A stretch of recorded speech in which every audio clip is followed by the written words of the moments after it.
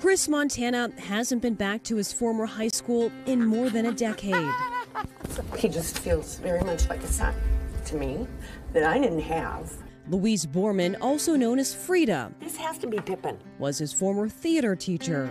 Now, just a mile down the road in South Minneapolis sits Denord Social Spirits, the first black-owned distillery in the country that Chris started with his wife. Why here?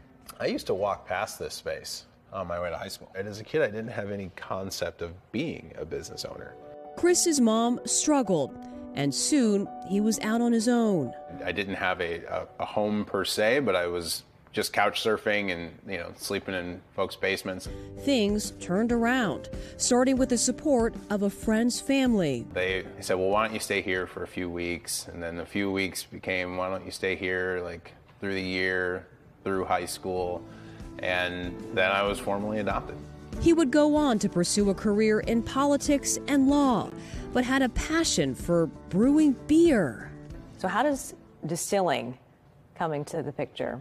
I had half of the equation with brewing, and then the other half, I had a lot of help learning on the distilling side. He soaked up the knowledge, learned the science, and built a groundbreaking business in an industry where very few people looked like him. In 2015, I went to my first distillers conference, walked in, I was the only black guy in the room. Today, roughly 50% of Denord's staff are people of color. I look for good people first, and then we build those good people.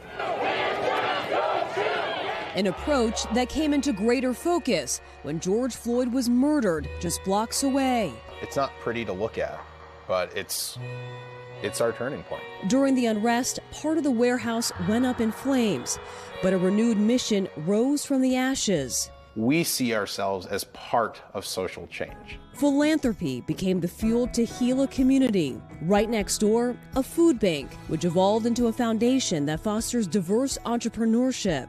I want to prove the business model. If you as a company invest in your community in a way that may not make you any money, that it will come back to you. Delta Airlines even taking notice, selling Denord 35,000 feet in the air. Did you ever catch a flight and order one of your drinks? Absolutely. And for people like Frida, who helped him take flight, a spirit named after her. You were a huge influence in my life, and at a time when I absolutely needed a Frida, and you were there. I mean, things could have taken a much different direction. Oh, yes. He's aware of that. He made very good choices for somebody who didn't have options. I had someone ask me the other day, do you feel like you're a self-made man? And the answer is absolutely not. I was pulled out of a number of situations by people around me. I'm in a better place, but I know what got me here.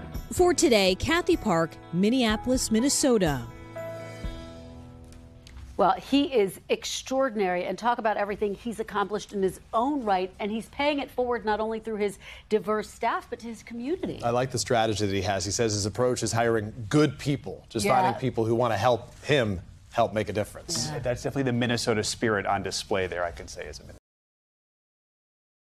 Hey, thanks for watching our YouTube channel. Find your favorite recipes, celebrity interviews, uplifting stories, shop our favorite deals, and so much more with the Today app. Download it now.